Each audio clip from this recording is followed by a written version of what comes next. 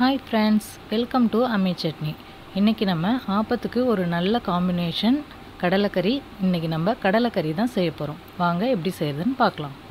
3 கை அளவுக்கு கருப்பு கொண்டக்கடலையை ஓவர்நைட் ஊற வச்சிருக்கேன். ஊறின கொண்டக்கடலையை ஒரு குக்கர்ல சேர்த்துட்டு தேவையான அளவுக்கு தண்ணியும் உப்பும் சேர்த்து ஒரு 4 விசில் விட்டுடுங்க. நம்ம கொண்டக்கடலையை நைட்டே ஊற வச்சிட்டதனால அது 4 விசில்ல நல்லா வெந்திருக்கும். இப்போ இந்த கொண்டக்கடலையில் பாதி கொண்டக்கடலையை நம்ம நல்லா மேஷ் பண்ணிக்க போகிறோம். ஏன்னா நம்ம இதில் மசாலா சேர்க்கும்போது அப்போ தான் இது நல்லா அதோட கலந்து நமக்கு நல்ல சுவையாக இருக்கும். இப்போது அந்த வேக வச்ச கொண்டக்கடலையை நம்ம ஒரு பாத்திரத்தில் சேர்த்துக்கலாம். மசாலா அரைக்கிறதுக்கு ஒரு கை தேங்காய் துருவல் எடுத்துக்கலாம். காரத்திற்கேற்ப காஞ்ச மிளகாய், 2 ஸ்பூன் தனியா, 2 முந்திரி. இப்போ இது எல்லாத்தையும் நம்ம ட்ரை ரோஸ்ட் பண்ண போகிறோம். காஞ்ச மிளகாய் ஃபஸ்ட்டு போட்டு நல்லா வதக்கலாம். அது லைட்டாக சூடானதுக்கு அப்புறமா எடுத்து வச்சிருக்கிற தனியாவும் சேர்த்துடுங்க. நான் எப்போவுமே தனியா வாங்கினதும் அதை லைட்டாக சூடுபடுத்தி தான் ஸ்டோர் பண்ணி வைப்பேன். அதனால் நான் இப்போ லைட்டாக தான் வதக்கிக்க போகிறேன். நீங்கள் வதக்கி வைக்கல, சூடுபடுத்தி வைக்கலன்னா கொஞ்சம் நேரம் நல்லா வதக்கிக்கோங்க. இப்போ முந்திரியவும் போட்டுடலாம். முந்திரி பருப்பு லைட்டாக வதங்கினதுக்கப்புறமா எடுத்து வச்சிருக்கிற தேங்காய் துருவலையும் சேர்த்துடுங்க. தேங்காய் துருவல் சேர்த்து கொஞ்சம் நல்லா வதக்கணும். இந்த தேங்காயோட ஃப்ளேவர் நமக்கு வரும். அந்த டைமில் நல்லா வாசம் வரும்போது நம்ம நிறுத்திடலாம்.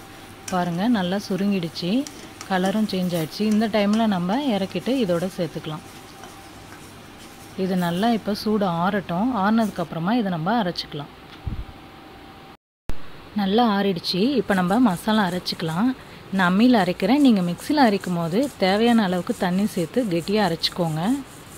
கொண்டக்கடலை வேக வைக்கும் போது நம்ம தேவையான அளவுக்கு தண்ணி சேர்த்து தான் வேக வச்சுருக்கோம். அதனால் நம்ம மசாலா அரைக்கும் போது கெட்டியாகவே அரைச்சி வச்சுக்கலாம். இப்போது மசாலா அரைச்சாச்சு. இப்போ பாருங்கள், நான் நல்லா பேஸ்ட்டாக அரைச்சி வச்சுருக்கேன். இப்போ நமக்கு மசாலா ரெடி ஆயிடுச்சு. தாளிப்புக்கு ஒரு 10 சின்ன வெங்காயம், 2 தக்காளி, 2 காஞ்ச மிளகாய், கொஞ்சமாக கறிவேப்பிலை.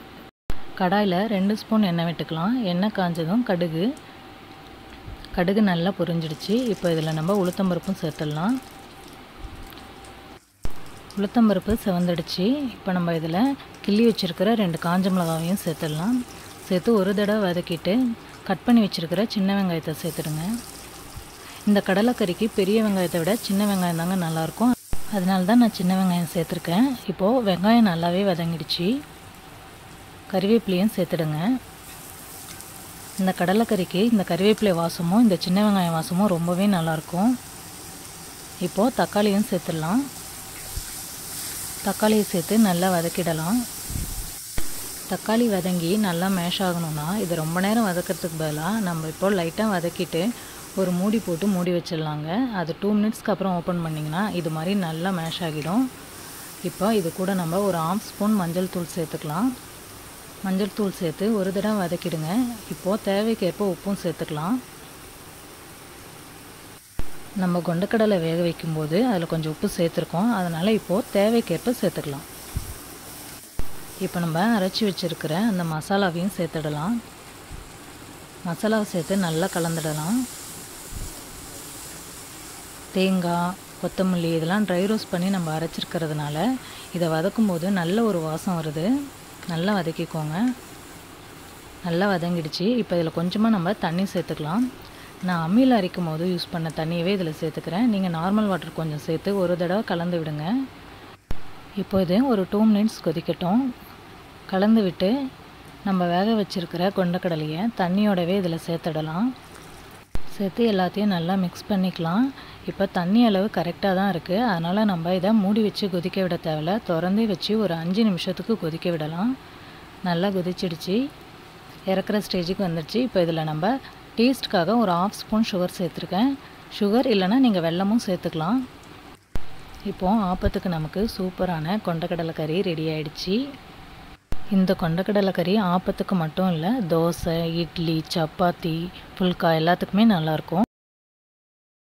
நீங்களும் ஆப்பத்துக்கு இந்த கொண்டக்கடலை கறியை செஞ்சு அசத்துங்க. ட்ரை பண்ணி பார்த்துட்டு எப்படி இருந்ததுன்னு சொல்லிட்டு கமெண்ட்ஸ் அனுப்புங்க. மறக்காமல் அம்மி சட்னி சேனலையும் சப்ஸ்கிரைப் பண்ணுங்கள். தேங்க்யூ.